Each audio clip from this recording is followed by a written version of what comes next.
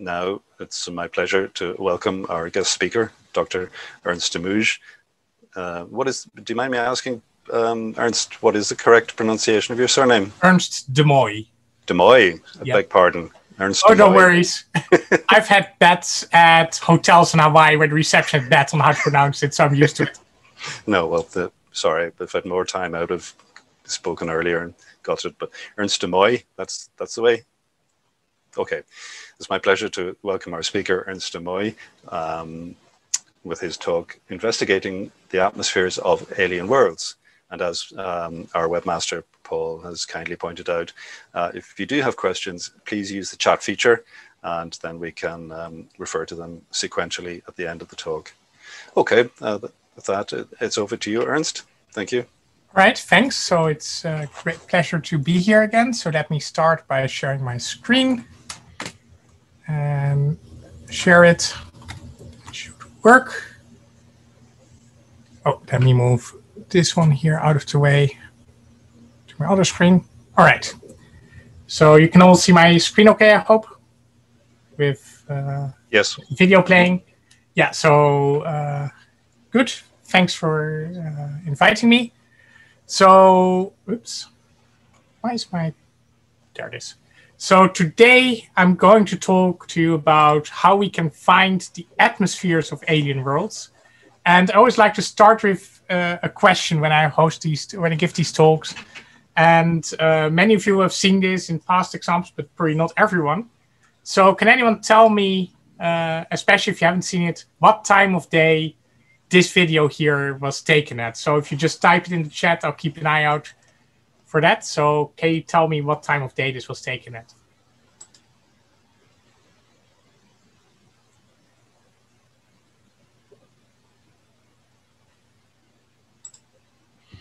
Don't see people. Do you have any ideas? So feel free to type it in the chat. I was going to say I can do it like with my students and just tell them I'm not moving on until there's answers. Okay, good to see. Yep, it's taken at night, and this is taken to what we call bright time. So basically when the full moon is out, as Paul has it there, it's just a bit after midnight. And this is typically when you study exoplanets, you're looking at bright stars.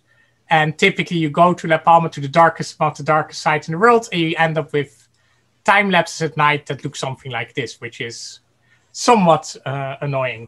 A follow-up question, can anyone point out what constellation we're looking at? And basically you can see most of it right towards the end of the time lapse.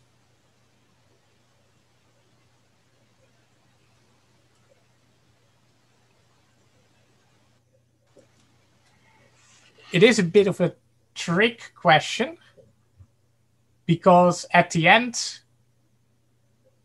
oops, there is an interloper right here, which is actually one of the planets in our own solar system. So I do see there's more chats coming in that don't pop up here, but hopefully they'll get there soon. So yeah, so we have this, that's Mars here, and this is the front of the constellation of Leo, for those that are interested. So today I'm not going to talk really about the planets in our own solar system, except to say how easy they are to find.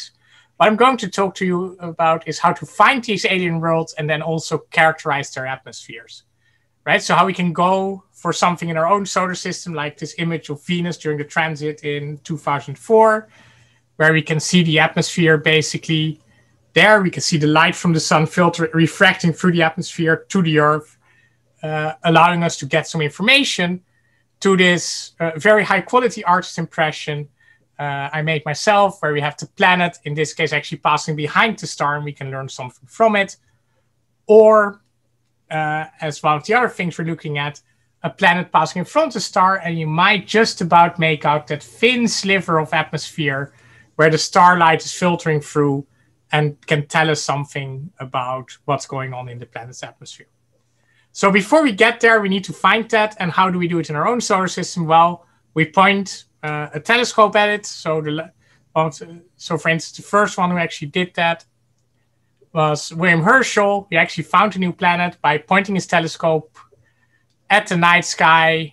He thought he had found a comet. Of course, it was really a planet. But in the solar system, we can do that. We can directly see the planets. They reflect sunlight and they're bright enough that you don't need a very large telescope, except when you start looking for these dwarf planets out in the far reaches of the outer solar system that get so little light and reflect so little light back in the end when it gets to Earth that you need quite a large telescopes. But the problem is when we do this for exoplanets, so planets orbiting other stars, the distances are so great that it's really, really hard to do. And it has been likened to looking for a firefly next to a lighthouse. So just to show you the problem, what I've here is the relative brightness compared to the sun if you would look at the solar system from a distant star. So this here is 1 part in 100 million. This here is 1 part in 100 billion. And so on here we have the different planets roughly in the correct distances as well that we might be interested in observing if you would look at the solar system. And so we have Jupiter, which would be the brightest planet to look at, but it's not that far from its star, making it a more difficult observation, right? It's not as far from the sun, so it's not as clearly separated in the sky, and that will make observation more challenging, all the way to Neptune down here, that's the faintest main planet that you might try to find. So these will be challenging because they're so much fainter. They're like this firefly next to the glare from a lighthouse, but properly scaled, so we can't really distinguish them, or at least I can't from this image. Nevertheless, for some planets, we can still distinguish them. So this is an image of a planetary system called HR 8799 here in the top with 4 planets, and Beta Pictoris here in the bottom, where we've directly imaged the planets next to their stars. And the reason we were able to do that is that we are looking at very young planets that have just formed. So planets formed by the collapse, basically, or accretion of gas in the disk. And because the gas is condensing, right, it's sort of compacting as well, it's releasing energy, and that energy comes out as heat. So they're basically glowing from the leftovers of their formation. And because they're so young, they haven't had time to cool down fully, and so we can see them. What's more, for these planets, and I'm rotating the image in the bottom to line it up with the next slide, have been actually observed to move in the sky. So this is based on real data with some interpolation between to make it a smooth movie. But most of these are real images where we see the planet move across the sky. So we can actually track these planets moving around the star. And for this planet, Beta Pictoris, we actually now have it coming out on the other side, almost completing a full orbit. So we actually have a lot of data for these particular planets. But most planets won't be young, right? We typically might want to look for something more like the Earth. They're not that young, it's 4.5 billion years. There's no leftover glow, and so this problem is much, much harder. So for these planets, what we do is we look at the effects the planets have on their star. And one of the main things we can look at is the stellar wobble. So we always say that the Earth is orbiting the sun. What's technically more correct to say is that the Earth and the sun orbit a common center of mass.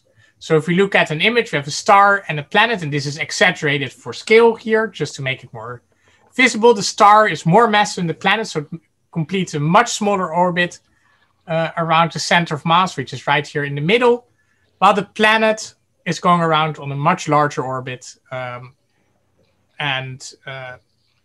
So we can try to track the motion of these, and typically this is what we really would see, right? If we were able to have good measurement, we might be able to see the star wobble on the plane of the sky compared to the background stars. And this method is very tough, because if we look at the solar system, for instance, this here is a graph basically looking at the solar system in astronomical units. So remember, 1 AU is the distance between the Earth and the Sun.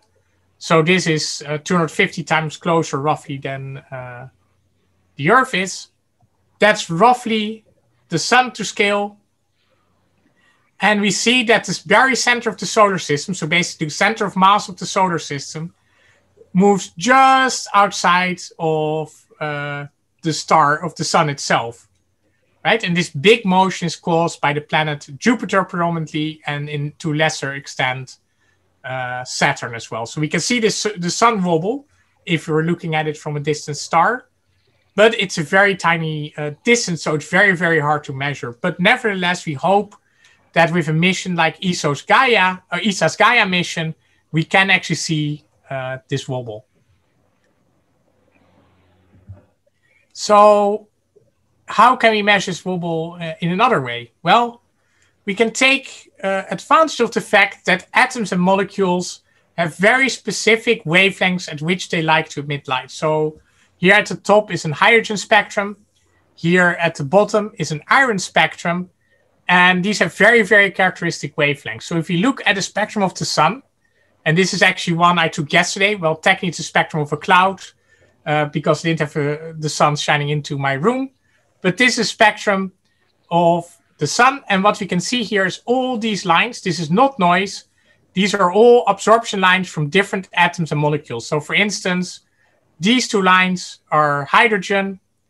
This one here is magnesium. These are here magnesium.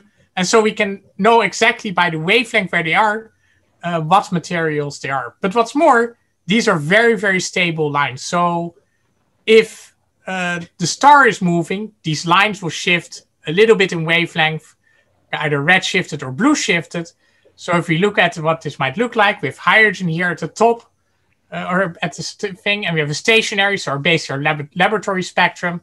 And then if you observe a star over time, these lines might shift back and forth. And we can measure this shift, this periodic shift, to try and work out the velocity of the star. And so we can see the star coming towards us and moving away from us. If that goes repeatedly, we can then work out there's a planet going around the star, and we can then even work out things like the mass of the planet. The snag is, this shift is very much exaggerated. In reality, the sun's velocity due to the Earth is just 0.4 kilometers per hour, or 10 centimeters per second. So basically, if my video is showing up roughly at this speed, that's what the sun is doing due to the effect of the Earth.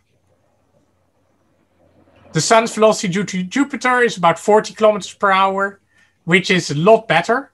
But still, it's the speed at which you're driving your car in a town, right? So it's not a very high speed.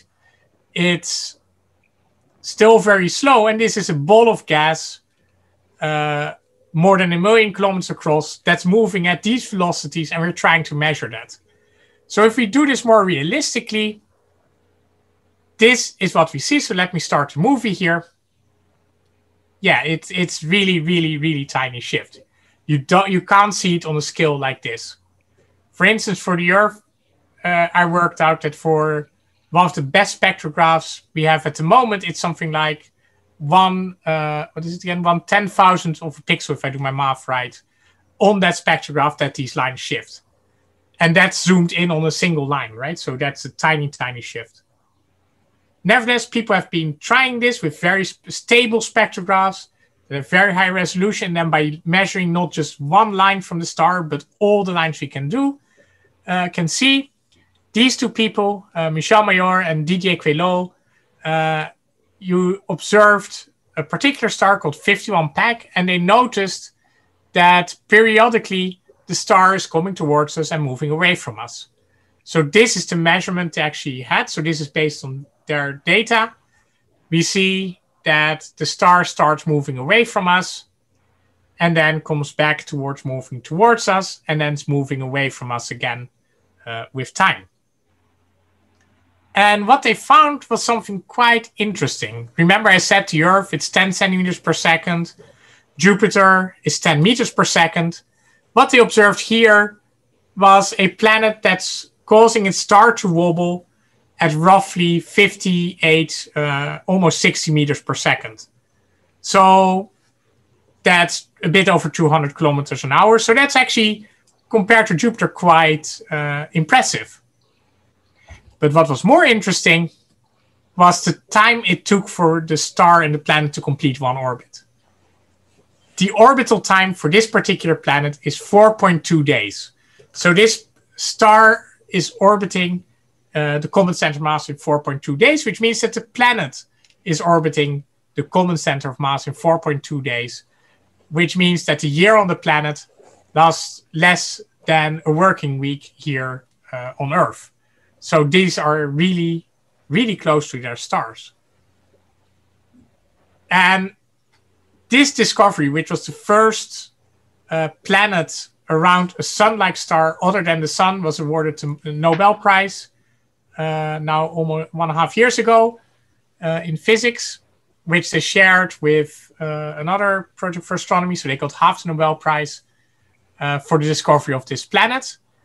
And this planet is extreme in a way compared to our own solar system. So here to scale, I have in green 51 Pegasi b, as the planet is originally named. So B just means the first planet in the system. And then on the same scale, I've plotted, shown Mercury and Venus here, roughly scaled to the same size.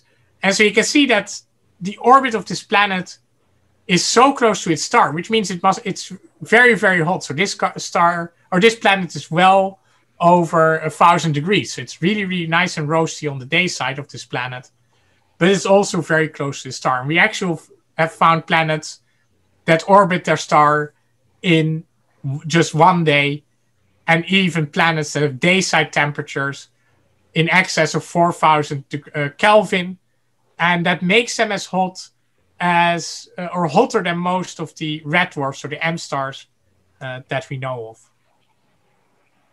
So over time, the technology improved. We are able to measure smaller and smaller signals.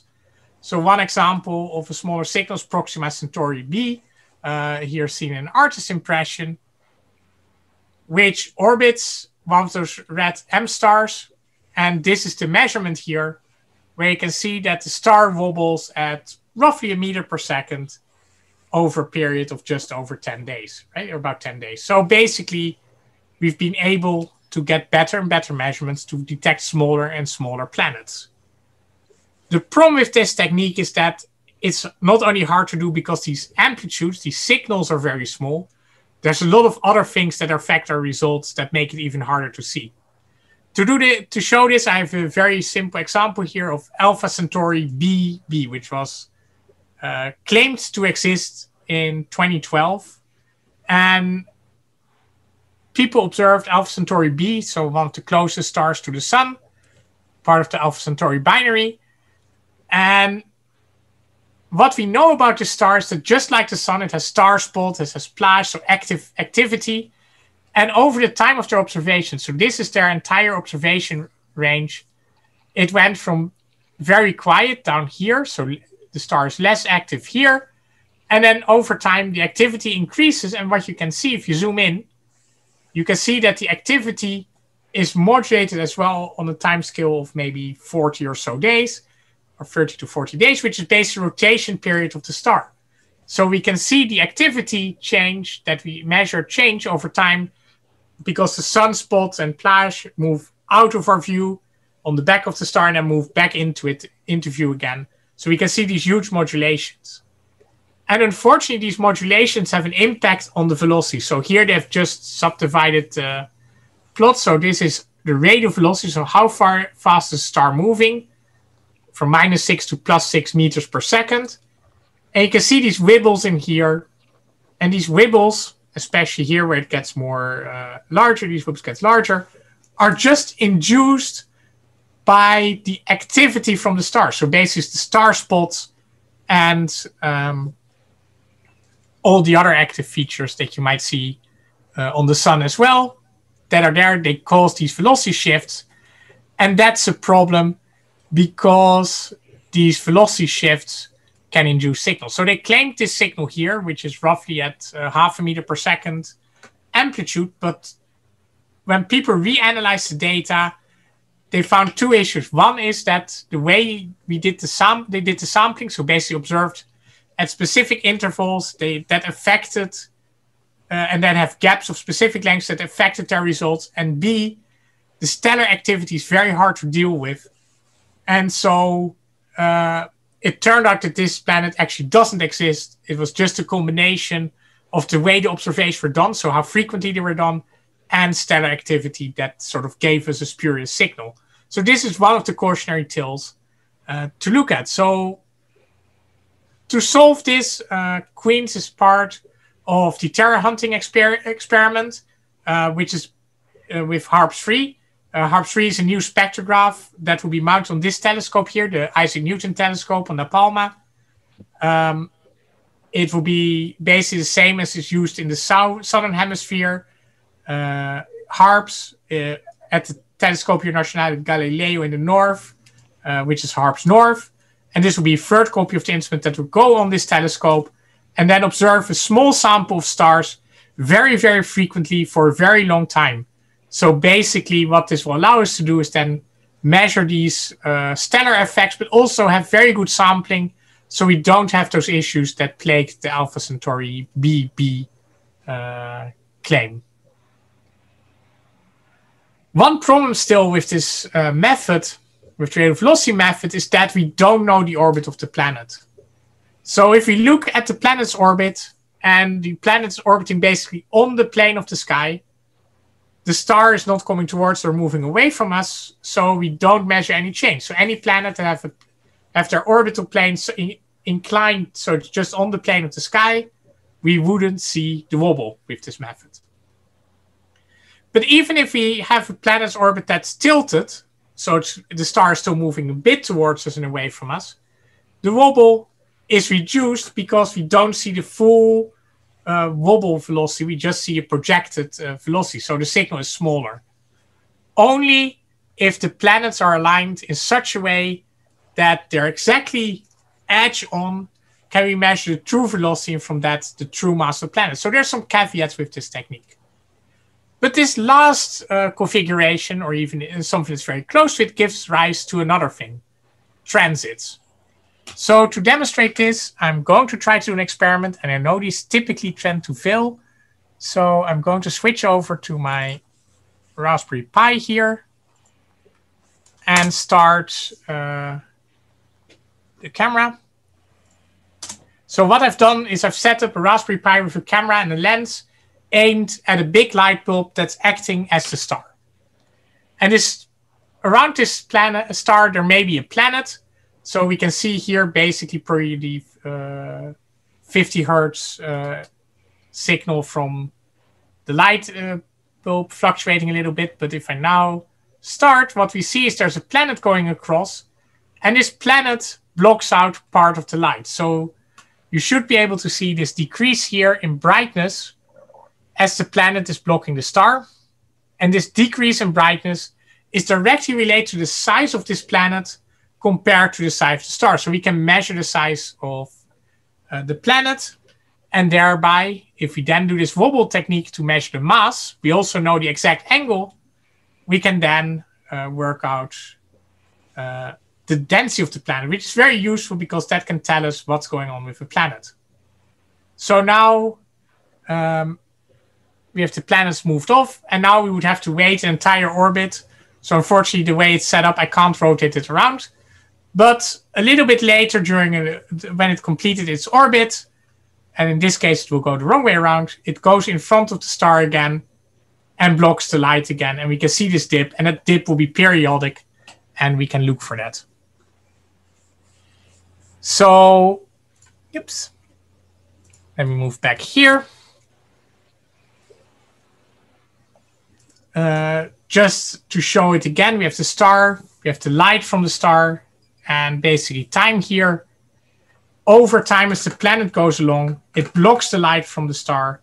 And this difference here in light is directly related to the radius of the planet compared to the radius of the star. And if you want to be precise, it's just a square of the radii. So it's easy to detect, we can use this to determine the radius of these planets if we know the radius of the star. So let's see how large this is. I already told you that the Doppler wobble is very, very small and a very small effect. So let's take a look at this. So if we look at it, what we see here is a planet. We might think that this could be a planet. Well, this, if that star is the sun, would be about 2 or 3 times the size of Jupiter, much, much larger than we expect. This is roughly Jupiter to scale with the sun. Jupiter blocks about 1% of the light from the sun.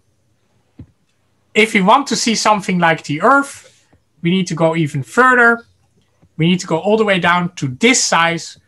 And in this case, the Earth is blocking just 0.01% of the light, or actually a little bit less. So that's a percent of the light from the star is blocked by a planet the size of the Earth. So this is hard, right? These signals are small. We need these planets aligned. So what we want to do is observe bright stars where you can get lots of light and also observe as many of them at the same time as we can.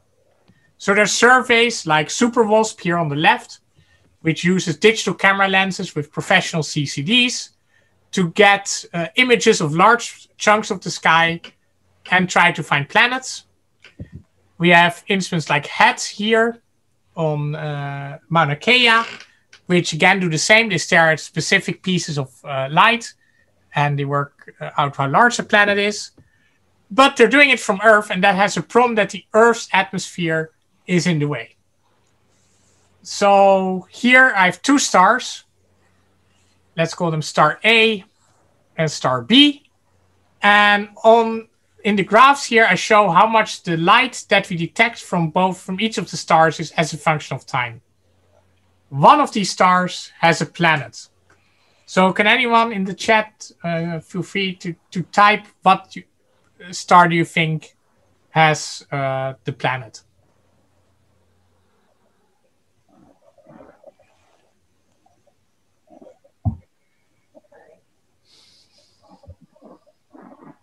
Okay, see a B.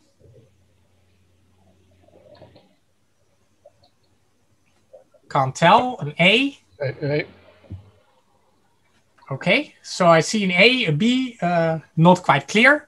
Well, if you compare very carefully, and let's hope that this works, the curve here for star B, and you compare it to star A, you might just about see that star A has a slight dent here in the light curve. There's this big dip that both stars have, but there's also a slight extra decrease here in star's A light curve. And this is quite a good example of why this is a problem.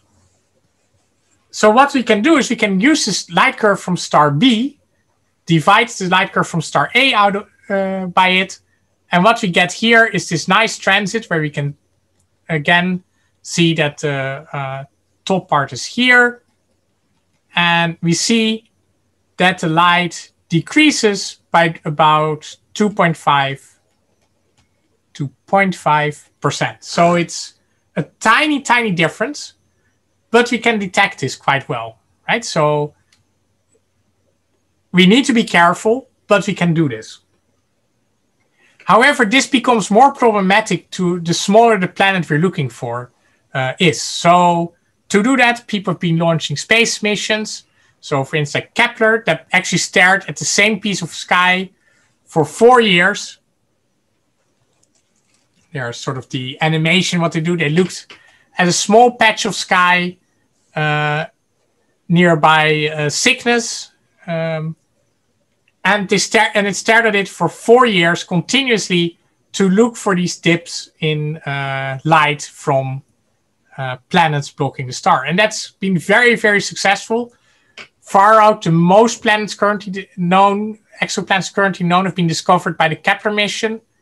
And we found things where there's a multi-planet system with not just one, but 1, 2, 3, 4, 5, 6 planets, all within the orbit of Venus.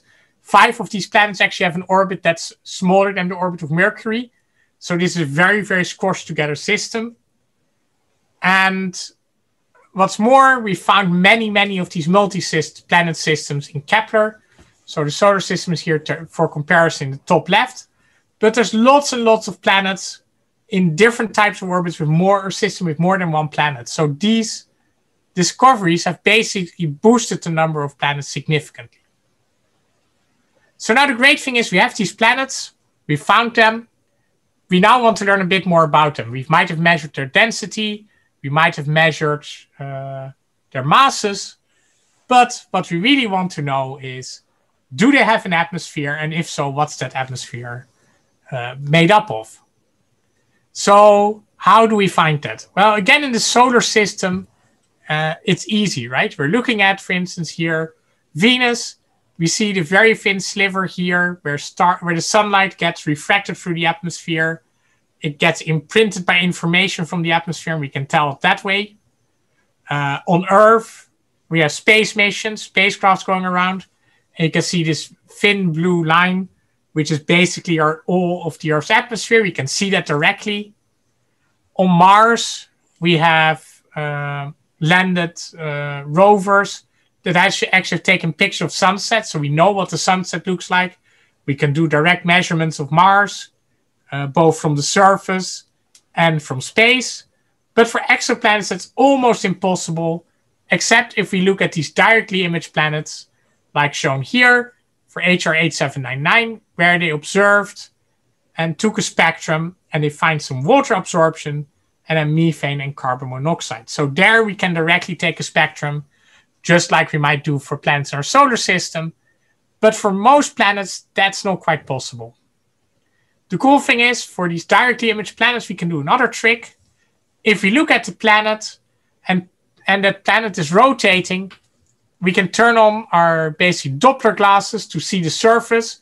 So one part of the surface here on the left is coming towards us. The other part is moving away from us. So light emitted by the left part will be blue shifted compared to light emitted by sort of the central part, and light emitted by the red shifted part, the part that's moving away from us, is actually red shifted. And so if we measure the light as a whole, we see that the line is actually broadened because we're combining light from different sections together.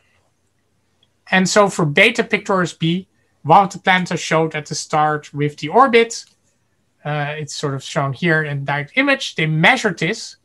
And so this doesn't say much, right? They see that the light from the planet, the line is broadened. But if you compare it what you expected, if it was a planet that's not rotating, it's much, much narrower. And so what we can tell is that this extra width here that we measure is actually the rotation of the planet. And so we can work out that this particular planet is rotating around its axis at roughly 25 kilometers per second. So it's really going very, very fast around its axis, much faster than Jupiter and Saturn in our solar system.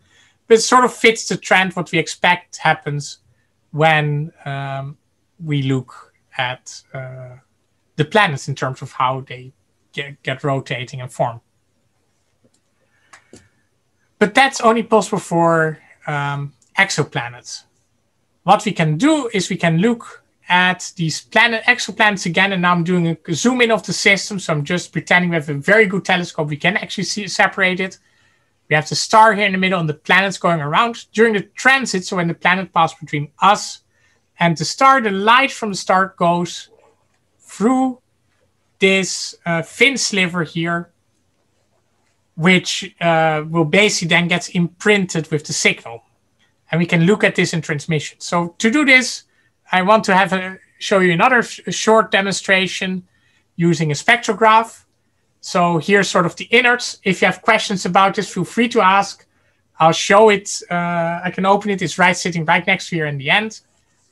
This is the one I used to take this spectrum with.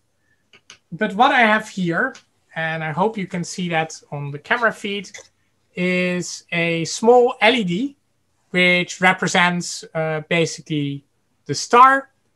A small tube that contains a lens that's basically representing our telescope here on Earth. and that light goes into an optical fiber that links the spectrograph to the telescope. So this is basically similar to what's used by, for instance, HARPS or any of these things to get the light from the telescope into the spectrograph. And what I have here as well is a whole bunch of different color filters. So I have a few red, green, blue, orange filters, and I have a few more amateur astronomy filters, like an ultra high contrast light pollution filter, which looks something like this, and a solar continuum filter, which is quite greenish. And what I'm going to do now is show the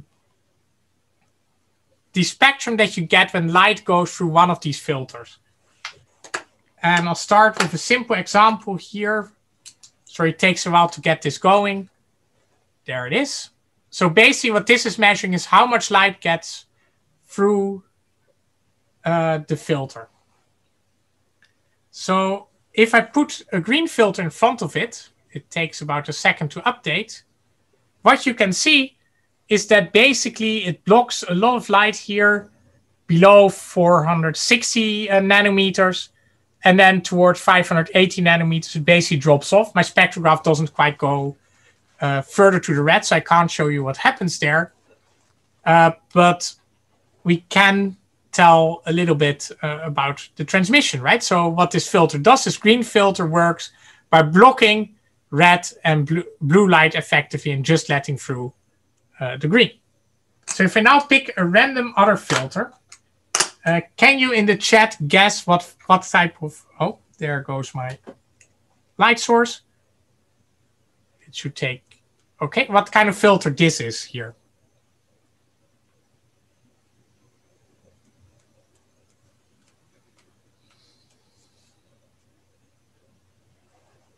Okay, I see red, I see a blue. Okay, I see red. Greenish. So, well, let's lift it up and hold it in front of the camera. So this is actually a yellow filter. And so you can see it blocks a lot of the green light and the blue light, but this is hard to guess because this filter here actually lets more red light through rather than what we can show in the spectrograph. So let me take another filter here. And let's see if you can guess what kind of filter this might be.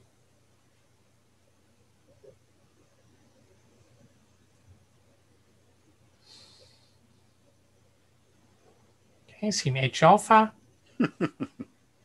Yeah, it doesn't. My wavelength doesn't quite go red enough for H alpha. Well, this is actually a narrowband filter, solar continuum filter. So it's a green filter that's used for better contrast on the solar surface in your telescope if you use it with a nice, proper solar filter. And what's interesting is that depending on how you tilt the filter, you can actually shift the wavelength a little bit. So I'm tilting the filter slowly. You might see the wavelength just move back and forth. And that is because you use something called interference, where the light sort of reflects between the two filter parts and only specific wavelengths can go through. And a similar technique is used for this filter, which is one of those those contrast filters, light pollution filters. If I put that in front of the camera here, you see it actually has a nice broad band, and then it blocks out a lot of light between 540 and, oh, that was my light source going out again, 540 and longwards, where basically a lot of our street lights emit light. So that's how these works. These filters block out chunks where there's, for instance, a lot of street lights emitting most of their light and making it harder to see. And that's why you get a better contrast. And so this filter actually does include, for instance, hydrogen beta, which is around here, or oxygen, which is roughly around here. So that's why they're very good at observing nebulae and things like that, where you have these signals. So as I said, if you have any questions about the spectrograph as well, feel free to ask. I'm happy to show it after this talk as well, a bit more in detail. So how does this work with planets? Well, in this case, we're going to look at two wavelengths of light. One wavelength where the atmosphere is transparent, and we can see that we effectively measure a radius roughly like this, right? The atmosphere is transparent, the light just passes through, and basically only the surface blocks the light. So this could, for instance, be if we look through a green filter at a green wavelength of light, or for planet atmosphere, if we look at green light in the atmosphere that has a lot of sodium in it, where the green light just goes through. But if we then look at sodium, the light from the star gets absorbed in the planet's atmosphere, and the planet will appear much larger. So that's shown here on the right again, with a much deeper transit. So if we compare the two, when we look, for instance, at green light in the atmosphere with a lot of sodium, we measure the radius here. But if we look at sodium itself, which gets absorbed by the atmosphere, we suddenly see that the planet appears larger. Of course, these are, again, tiny signals, so it's not an easy thing to do. But nevertheless, we can try that. And so I just want to show you a few short examples. This is data taken with the Hubble Space Telescope by Singh et al. And this bump here, and this is one of the difficulties we find, is not due to the planet directly. It's due to the planet going over a sunspot or star spot. So just as the sun has dark spots, stars have dark spots, the planet crosses that, and that gives a bump in the light curve. So you need to correct for that. But when they do, they find something interesting. So here on the x-axis, we see the wavelength, so basically color of light. On the y-axis, we see the size of the planet. And what you find is if we go from the red here to the blue, we see that the size of the planet appears to increase. And if you think back what that means that blue light gets absorbed more in the planet's atmosphere. So the planet's atmosphere acts a bit like a red filter, right? It absorbs blue light, but lets red light through, not quite unhindered, but much less affected. And so using this data, people have made simulations. So this is what a sunset on this planet would look like. It's a gas giant, so you can't really stand on its surface. But because it scatters a lot of blue light, you see sort of a reddish sunlight, which would be similar to what we have on Earth. Let's compare to another planet. So we have here a planet called HD 209458b. Again, one of those nice names. And in this case, this planet has quite a lot of sodium. And the data here, that's the black lines coupled with the red lines, seem to have a sort of bump here around sodium. And then maybe a little bit of scatter here towards bluer wavelengths. And if you look at what we predict the sunset would look like something like this. This planet is actually quite close to its star and is actually actively losing some of its atmosphere in the form of a hydrogen tail that sort of looks like a comet, but this is a planet where the atmosphere is being blown away, and that's sort of this an arched impression of what that might look like. So we can tell quite a lot from this transit method. What's more fun is that we can combine some techniques we've used before. So we have a star and a planet, they're orbiting the common center of mass. And while the star is moving at a very small velocity because it's moving just a tiny, tiny bit, right? The sun is moving at 0.1 meter per second, so 10 centimeters per second.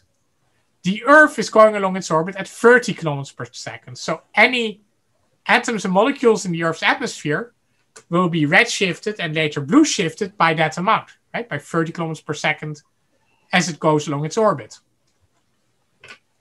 If we look at ultra-hot Jupiters, the star might be moving at maybe 100 meters per second. So that's 360 kilometers per hour, so quite fast. But planet might be moving at over 200 kilometers per second, right? So you'll be if you move at that speed, you'll be in Dublin in a second or so. So that's really, really, really fast. And we can use this. If we observe during the transit, the light from the star will go through the planet's atmosphere, but because specific atoms and molecules, again, as I said, for the Doppler method, we rely on that, absorb at specific wavelengths, we can now look for this signal. So this is a model where we just tried to see what we predict, what we should see if this particular planet had an atmosphere.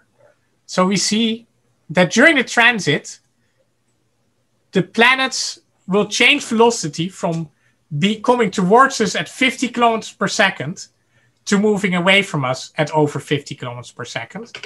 And this black bar here is basically the absorption of the planet that we see from this particular species. So this is actually water we're looking at. So this is what we would hope to see. Unfortunately, what we see in reality is complete noise.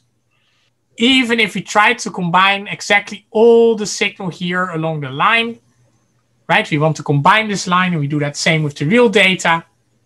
What we see is this black line here is the real data.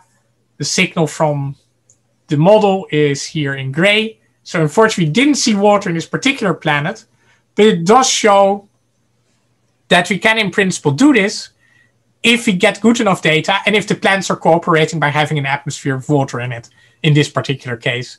But it's not just water we can do. We've done it with iron. We've done it with some species called titanium oxide. We've done it with carbon monoxide. So we can do it with a lot of different species and look for this movement of the planet as it goes along its orbit. Then if you have a transit, the planet goes in front of the star. Half an orbit later, roughly, the planet will actually pass behind the star. This means that the light from the planet gets blocked. And so, again, with an artist impression here, so this is where the planet is passing behind the star. So we see more and more of the planet disappear behind the star. And so we see this decrease here in flux as the planet gets blocked. So we only see the star. So here we have just a star. And here we have star plus planet. And that means that this difference here is just the planet light. And so with this planet light, if we can measure that, we can then determine properties. And for this particular planet, we worked out that the temperature on the day side is over 3000 degrees Celsius. Right? So this is a very, very toasty planet. For comparison, one of the famous exoplanet systems called GJ1214b, its host star, so the star the planet orbits, is just over 3000 Kelvin. So this is hotter than some of the stars that actually have planets themselves. So this is an extreme planet here. What's interesting is if you do observations of multiple times, it's done by Matthew Hooton, who was a PhD student here in Queens. Last year, is now in Switzerland, in Bern. We did observations on 2 nights separated by a year with 2 telescopes using otherwise the same setup. And one night we see this very deep eclipse. And the next night, the eclipse is much, much shallower. So that's strange. Well, what could this mean? Well, if we make this graph here of the flux that we measure, this here is the Liverpool transit observation here at the bottom. This here is the measurement with the INT. We see that they changed brightness quite significantly in time. And that means that the planet may be hotter. If this is real, this means that the planet increased its dayside temperature by 300 degrees roughly, or 200 degrees roughly. And that means that we might be looking at weather or gigantic storm on another planet. So that's quite cool that we might be able to do that. Finally, we can look at something else called the phase curve. So I've shown this movie before. With the planet going in transit, it blocks light from the stars. So we see this big dip. But then as we continue to monitor it, we see more and more of the planet's day side rotate into view. So you can see a very slow increase here in the brightness from the planet with time. And that's because we see more and more of the day side. Until basically half an orbit later, it will pass behind the star. And this here is basically changing phases of a planet. And this was observed first in the solar system by Galileo for Venus, where he noticed that the sliver that's illuminated will change in over time as Venus goes around the sun. So we can see that for exoplanets as well. In this case, for exoplanets, because the star is so far away and the planet is relatively close to its star, the size of the planet won't change, right? It's always the same distance from us, more or less. But what we do see is that we see during trans, we look at the night side. Just before secondary eclipse, we look at the day side. So we can see these brightness changes. And we can do fun things with that, like make a map of the temperature of the planet. So this is not a map of the surface like we're used to it. This is a measurement of how the temperature varies across the planet. And technically, it's only measured in one dimension because we don't have good enough data to really solve it any further. But we can do this not just for one planet. We have data for many planets. So just another example. This is a planet called Kepler-8. And we can see interesting things. So we see the planet transit here, which in this case is roughly 1%, just under 1%, or just over almost 10,000 parts per million. But then the secondary eclipse, just for comparison, the size of this effect is just 20 parts per million. So that's almost 500 times smaller, right? So we're looking at tiny, tiny changes. We've managed to do this for a super Earth, so a planet that's about 2 times the size of the Earth, called Kepler-10. In this case, here you see the transit. Here you see the phase curve, and we actually see the light variations of this planet. And the reason we can do this is that this super Earth goes around the star in about 20 hours. So 1 year on the planet is shorter than a day here on Earth.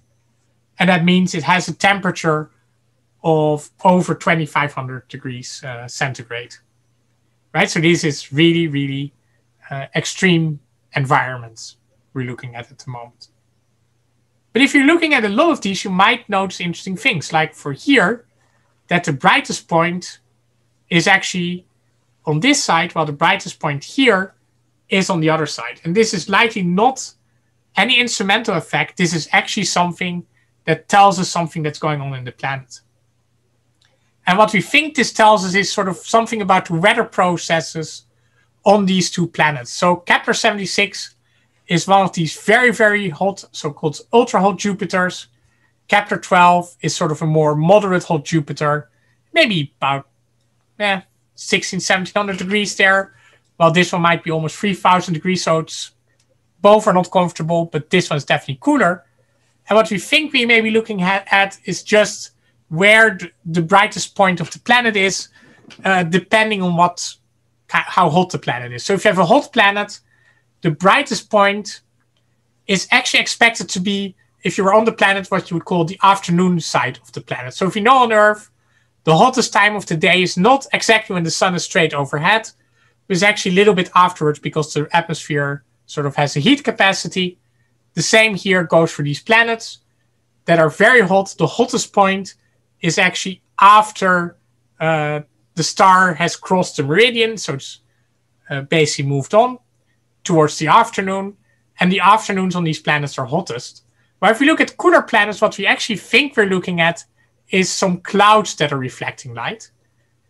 And if the day side is very hot, clouds just evaporate. But on the night side, clouds can condense out.